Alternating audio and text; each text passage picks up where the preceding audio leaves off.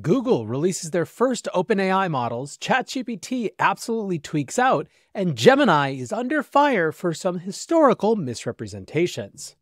You might remember that Hugging Face recently announced a partnership with Google, the intent of which was to get Google to be more in support of OpenAI models. Hugging Face is, of course, extremely invested in an open source AI future, and so many were wondering what the sort of output of this type of partnership would be.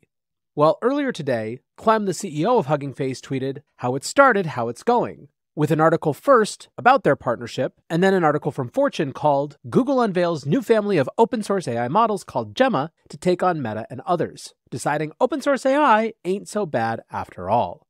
So what's going on? Well, Sundar Pichai, the CEO of Google and Alphabet, writes, introducing Gemma, a family of lightweight, state-of-the-art open models for their class, built from the same research and tech used to create the Gemini models. Demonstrating strong performance across benchmarks for language understanding and reasoning, Gemma is available worldwide starting today in 2 sizes, 2B and 7B, supports a wide range of tools and systems, and runs on a developer laptop, workstation, or Google Cloud.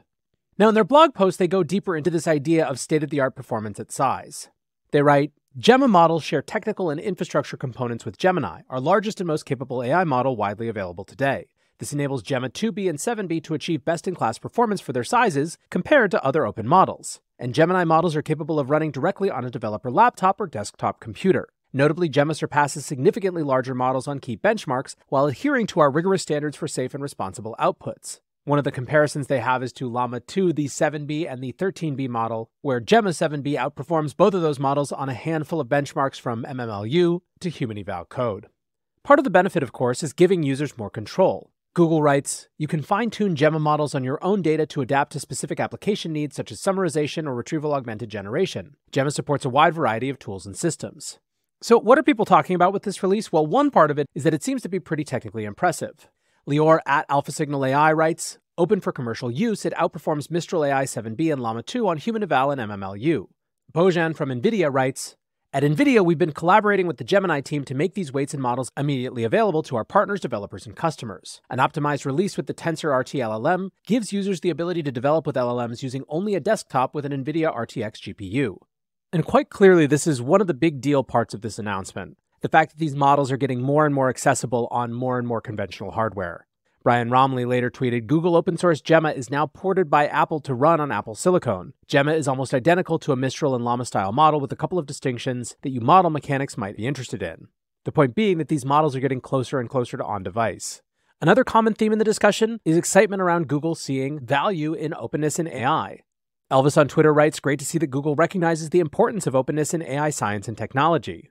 Some have also noticed and appreciated that unlike some other recent Google announcements, which weren't immediately available, this model is actually available to use right now.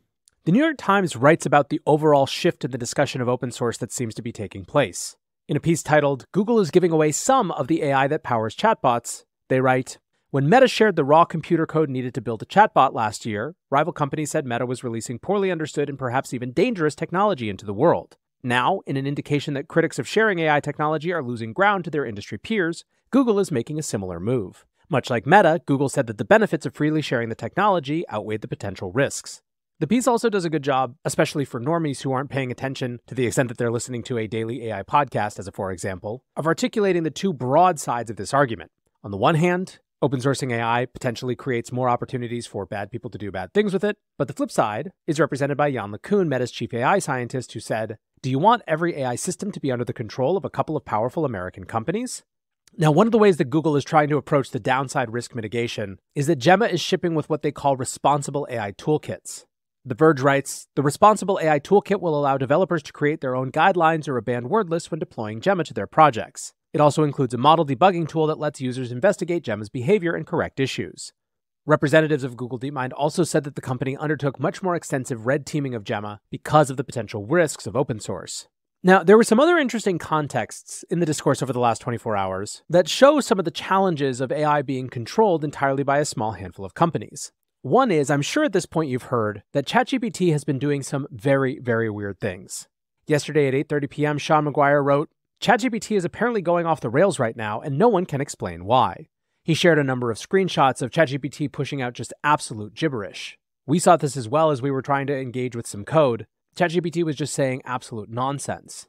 Now, at 2:40 p.m. Pacific time yesterday, ChatGPT said that they were investigating the reports of unexpected responses, and then just a few minutes later, they reported that the issue had been identified and is being remediated now. An hour after that, ChatGPT said they're continuing to monitor the situation. For some, this is a very scary moment. AI safety advocate Connor Leahy writes, "Really cool how our most advanced AI systems can just randomly develop unpredictable insanity and the developer has no idea why. Very reassuring for the future." Now, interestingly, Google Gemini was also catching a lot of flack for doing some weird things with historical pictures. Political writer Ben Hunt asked it to draw a picture of Tiananmen Square on June 4th, 1989, to which Gemini responded, "I'm unable to fulfill your request to depict a potentially sensitive or violent event. I'm not equipped to represent it in a way that would be respectful and informative." Ben's comment was, "Over time, I learned to love Big Brother."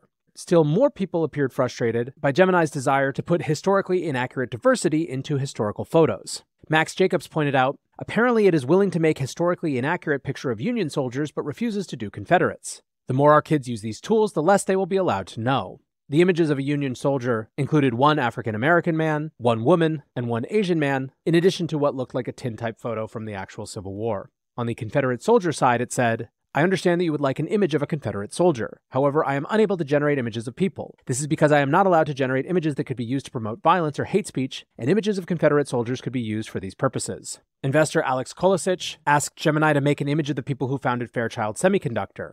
The response he got, "I understand your request for an image representing the founders of Fairchild Semiconductor, but I'm still unable to generate images of people due to policy restrictions. However, I can offer you a text description that incorporates the diverse ethnicities and genders you mentioned. Imagine a group of 8 individuals standing together, their expressions conveying a mix of determination and excitement. The group includes people of various ethnicities such as Asian, Caucasian, and Hispanic, and a balance of genders is represented."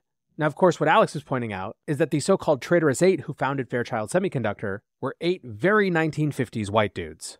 His comment, "Gemini is wild. These are real people who actually existed. I guess they fine-tuned the wokeness in at the end, and so it forgot elements of reality." Babylon Bee writer Frank Fleming wrote, "New game. Try to get Google Gemini to make an image of a Caucasian male. I have not been successful so far." The example he shared was create an image of a pope, to which again he got an Indian woman and an African male. Now, lest you be tempted to think that this is just some American right boogeyman, the conversation around this I've seen get far beyond normal political lines. So much so that Jack Krasik from Google writes, "We are aware that Gemini is offering inaccuracies in some historical image generation depictions, and we are working to fix this immediately. As part of our AI principles, we design our image generation capabilities to reflect our global user base, and we take representation and bias seriously. We will continue to do this for open-ended prompts. Images of a person walking a dog are universal. Historical contexts have more nuance to them, and we will further tune to accommodate that. This is part of the alignment process, iteration on feedback. Thank you, and keep it coming." Professor Ethan Mollick points out the non-political reason why this could have happened and said, "Biases in AI image generators is a real thing, and unlike LLMs, it is hard to eliminate that bias in training. The big LLM companies tend to address this bias quite bluntly, by quietly adding more diverse descriptions to people. The results can be weird." Still, I think Abacus CEO Bindu Reddy represented the opinions of many when she wrote, "If we don't have open-sourced LLMs, history will be completely distorted and obfuscated by proprietary LLMs. Censorship and concentration of power is the very definition of an authoritarian world." These are now, friends, the issues that we're going to have to deal with in an AI world. We're seeing already that the power to create in the form of image generation and text generation is an immense power. Even trying to do right by that power can have unintended consequences. And so all we are left with is to figure it out as we go. But for those who think that open source is a big part of the answer, they will be excited that Google is more on their team today than they were in the past. That, however, is going to do it for today's AI Breakdown. Until next time, peace